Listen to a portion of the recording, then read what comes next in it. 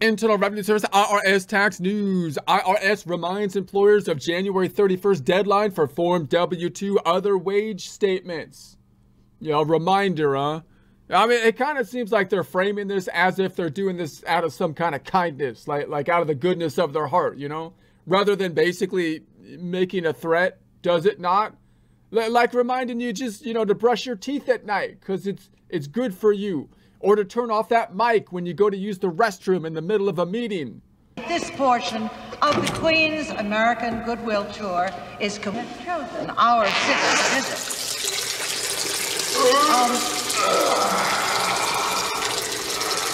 But, I mean, come on, man. It's clearly more of a threat. I think the headline should be more clear, more honest, saying something like, give us your W-2 forms on time, or we'll claim your firstborn. I'm going to count to 10. You're going to tell me where the rabbit's foot is. Or she dies. Okay, maybe that's a little extreme, a little over the top on that one. Okay, possibly like, give us those W-2 forms on time, ratting out your employees, or instead of going after them to collect our money, we'll take our taxes out of your testes, and then we'll sell the hormones to the pharmaceutical companies, who will then market them using the public school system to young girls, injecting the testosterone directly into their left ovary for a sizable fee. The choice is yours. Either way, we're getting paid, dang it. Okay, that one seemed possibly even more extreme than the first. Sorry about that, but I mean, the point is, yeah, at the very least, they could be a little bit more honest by adding like the classic or else at the end. You know what I mean? They could give us the good old, give us those W-2 forms on time or else. Whoops. Uh-oh.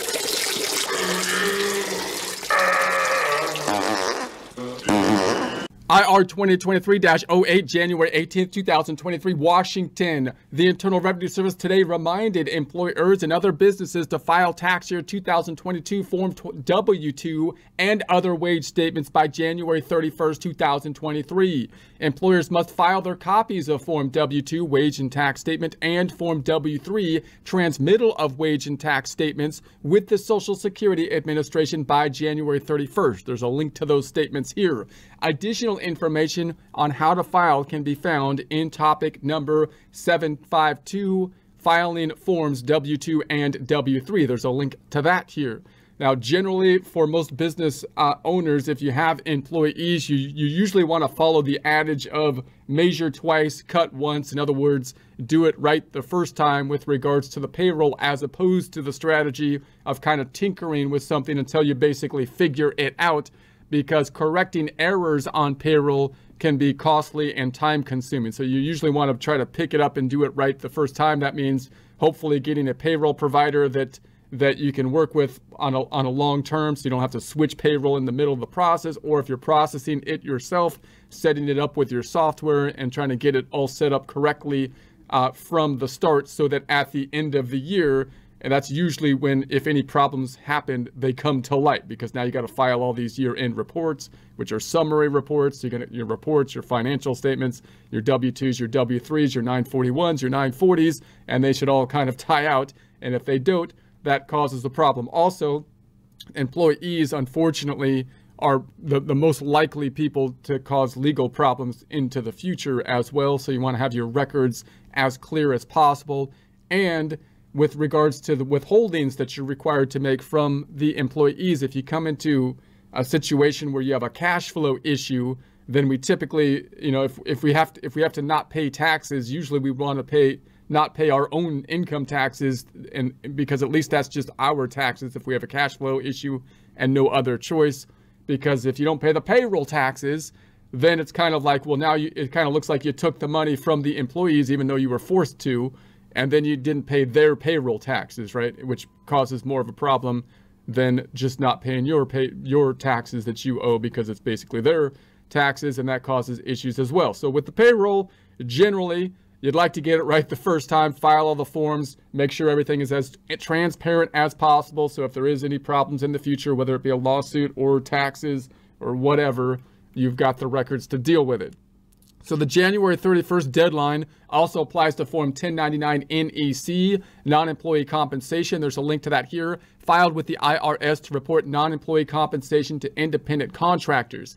So clearly, if you're paying someone that's a sole proprietorship, then you have a responsibility on that 1099 form. There are questions as to whether someone should be an employee or a contractor. The IRS generally tries to push people on the side. You would think they're favoring trying to get everybody to be categorized as an employee, because then you, as the employer, are responsible for paying, taking the money from your employees and paying it on their behalf. They have more control in that case.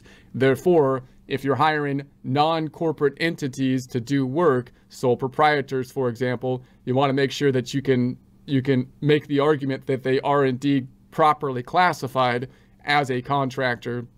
And then even then, you still got to file a Form 1099 NEC, but that's a much easier thing to do typically. So you got to file that with the IRS to report non-employee compensation. For more information on this and other due dates, see the instructions for Form 1099 Miscellaneous and 1099 NEC. Now, there's a link to that here. Now, it's useful to just understand how the income tax works when you're looking at these types of forms. So obviously, it's an income tax.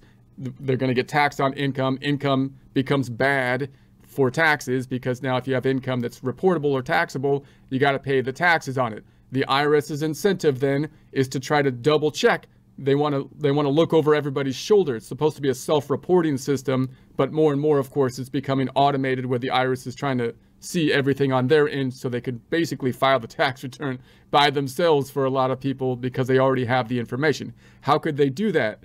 Well, there's two sides of every business transaction. There's the payer and there's the recipient, right? So the recipient has income. The payer has an expense. An expense might be a deduction for taxes if it's a business expense. Therefore, the IRS has the leverage on the payer side of the transaction to leverage them to tell the IRS about who received the money. So the IRS then has the information to go after the people that have the income.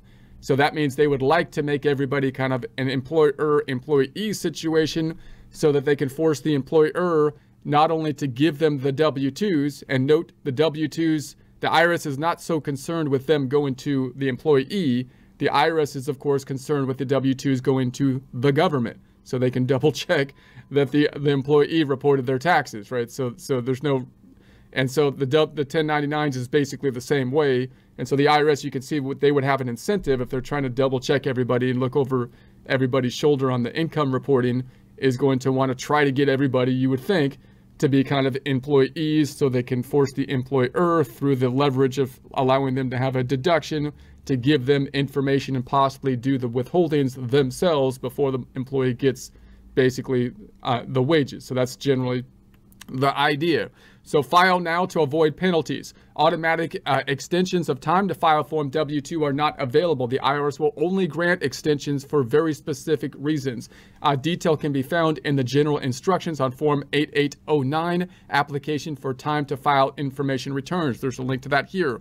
For more information, read the instructions for Form W-2 and W-3 and the information return penalties page on irs.gov. There's a link to that here. And be prepared. It's important to have everything prepared to file on time. Employers should verify or update employee information like names, addresses, and social security numbers or individual taxpayer identification numbers. They should also ensure their company's account information is current and active with the Social Security Administration and order paper forms W-2 if needed. Helping with fraud detection. The filing date for W-2 and other wage statements allows the IRS to detect refund fraud and more easily by verifying income that individuals report on their tax returns. Employers can help support this process and avoid penalties by filing the forms on time and without errors. The IRS recommends e-file as the quickest, most accurate, and convenient way to file these forms. For more information on e-filing Form W-2, employers can refer to employer W-2 filing instructions and information. There's a link to that here on the Social Security Administration's website. So there's a link to all that stuff here. There'll be a link to this in the description.